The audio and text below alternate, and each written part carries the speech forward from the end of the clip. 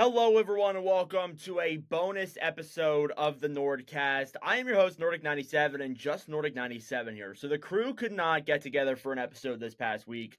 Unfortunately, we had plenty of things going on. The schedule didn't go well for us. And ironically, it is the week of the Stanley Cup Finals that we are doing this, that we obviously couldn't record on.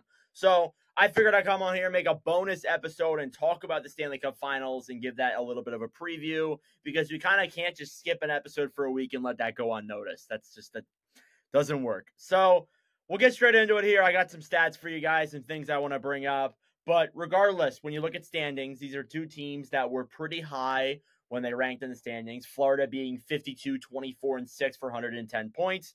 They won their Atlantic Division. The Oilers were 49, 27, and 6 for 104 points. They were second in their division, just a couple of points behind the Vancouver Canucks. So when you look in terms of the last times these teams won Stanley Cups, Oilers 1990. That was 34 years ago. So if they win, they will break a pretty decently long drought, and that's good for the NHL. I think it's good to see that we're seeing teams that haven't won in a while, or teams that have never won, win the Stanley Cup. Speaking of which, never won. The Florida Panthers have never won a cup in their history, and they're back for the second straight Stanley Cup final, trying to prove that wrong. So in terms of teams they beat the Lightning in 5, the Bruins in 6, and the Rangers in 6 to move on to the finals. So Florida, their path wasn't easy, but it definitely was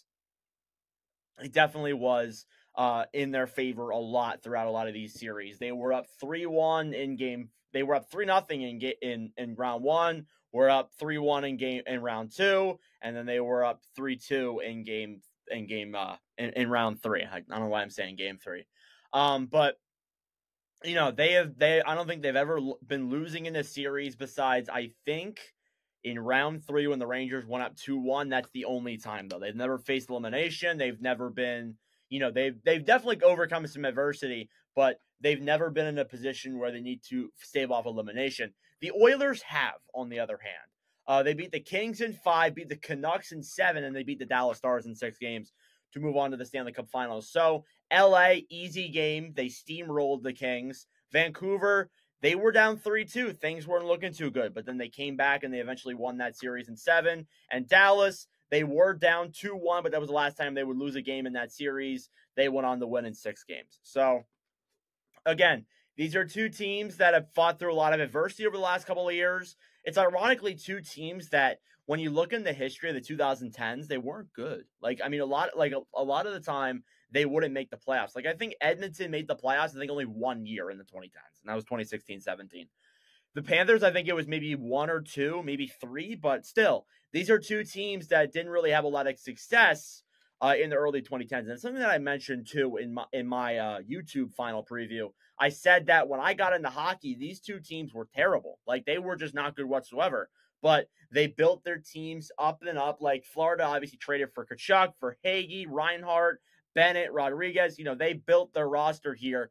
Edmonton did something similar, except they had McDavid, Draisaitl, and Nuge when I first got into it. They brought in Hyman, they brought in Kane, they drafted Holloway, brought in Henrique, they brought in Bouchard. It's a lot of years apart from them building up these two teams. That's how they come to be in this year's Stanley Cup final. It's a cool thing to look at too, and it makes me feel kind of old, to be honest. I know some of the people who are older are going to watch this video and be like, "You're old. You're 17. Why do you think you're old?" But regardless, so guys who have been really good in these series and in the playoffs so far, Matthew Tkachuk goes without saying.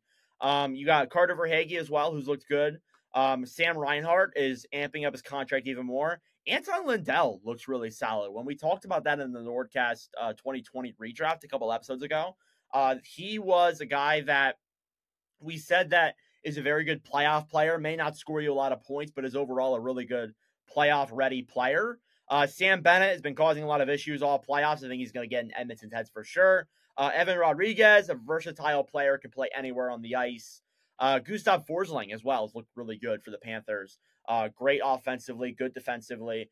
Same with Brandon Montour. Aaron Ekblad's looked good too. And then Oliver Ekman-Larsson as well has put up some points too. And then, of course, Sergei Bobrovsky with a .908.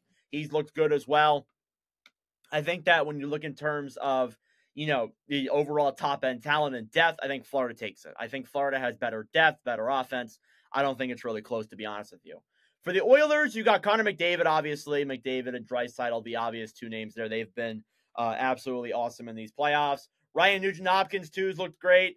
Zach Hyman as well has looked spectacular. Evander Kane's looked good. Dylan Holloway's put up some good goals here and there. Same with Adam Henrique. And then guys like Evan Bouchard, who I think he needs only 10 points, and he's breaks the record for most points in the playoffs by a defenseman, which is absolutely insane to think from a guy like Evan Bouchard. Matthias Ekholm as well has looked solid. Brett Kulak, good defensive defenseman, and then same with Cody Ceci too, who has, I think, 2 goals in Game 7s this year, which I think is kind of funny. And then there's Stuart Skinner. There's a Stuart Skinner argument that has been brought up many times before. But, I mean, Skinner, he has a .897. It is the second worst, or it's actually tied for the worst save percentage by a goalie who's made the Cup Finals in the history since 2000. So that is wild to think, wild to say.